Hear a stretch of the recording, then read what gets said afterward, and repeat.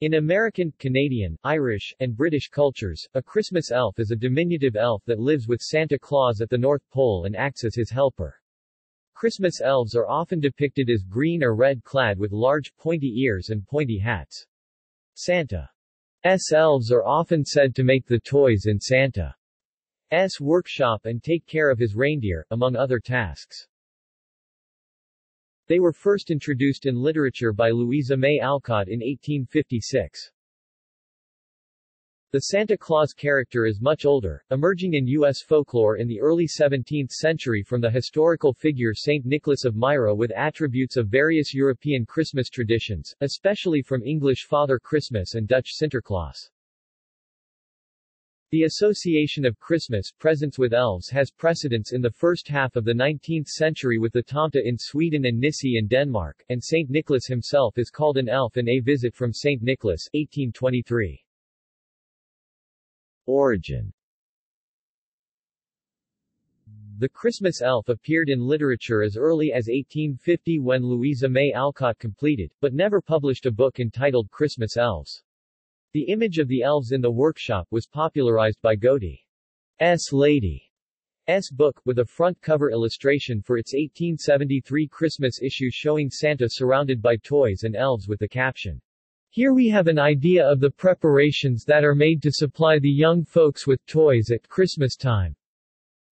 During this time Godey's was immensely influential to the birth of Christmas traditions, having shown the first widely circulated picture of a modern Christmas tree on the front cover of its 1850 Christmas issue. Additional recognition was given in Austin Thompson's 1876 work, The House of Santa Claus, a Christmas Fairy Show for Sunday Schools. Saint Nicholas as an elf.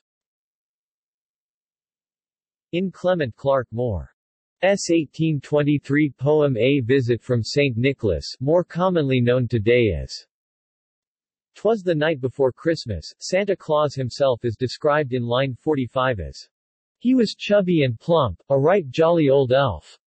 Prior to the influence of St. Nicholas in Sweden, the job of giving out gifts was done by the Yule goat.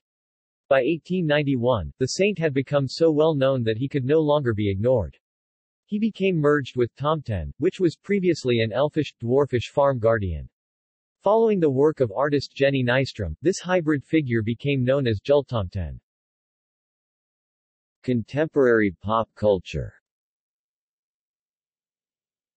In the United States, Canada, and Britain, the modern children's folklore of Santa Claus typically includes diminutive elves at Christmas, green-clad elves with pointy ears and pointy hats as Santa's assistants or hired workers. They make the toys in a workshop located in the North Pole.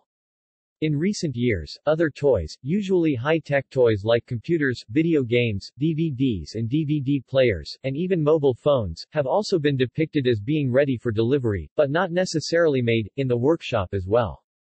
In this portrayal, elves slightly resemble nimble and delicate versions of the dwarves of Norse myth. In films and television, Christmas elves have had their role expanded in modern films and television. For instance, in Santa Claus, the movie, the elves are a type of craft guild making traditional toys by hand and looking after Santa's reindeer. The Elves Workshop is also featured regularly in films, such as in Elf, 2003, starring Will Ferrell. The 1932 Disney short film, Santa's Workshop, features Santa Claus and his elves preparing for Christmas. A team of elves features prominently in the Rankin-Bass 1964 special Rudolph the Red-Nosed Reindeer. The Christmas elves are featured in the 1998 TV movie Like Father, Like Santa. In the DreamWorks animation film Rise of the Guardians, elves are very short beings who wear pointy hat-like clothes and assist Santa at the North Pole, but they don't make the toys. The elves are only led to believe this, as Yetis are actually responsible for making the toys in the film. Disney had the theme of Christmas elves for their 2009 short film, Prep and Landing, which tells the tale of an elite group of elves that make houses ready for Santa's deliveries. It was the first holiday television special made by Walt Disney Animation Studios. The Christmas elves were featured in Arthur Christmas. In literature, Valentine D'Arcy Sheldon's children's picture book, The Christmas Tree Elf, tells the origin story of how Santa met his elves. It also introduces Blink the Elf, who introduces Santa to the elves and saves Christmas by extinguishing a Christmas tree fire. Around the world in European countries, Santa US and UK is referred to as Saint Nicholas, Père Noël, Papa Noel, Sinterklaas, and Christkindl, has helpers that go by different names. In the Netherlands and Belgium, Saint Nicholas is accompanied by Zwarte Piet. The inclusion of the latter into Christmas has become a very controversial issue for the racist, blackface depiction of the character.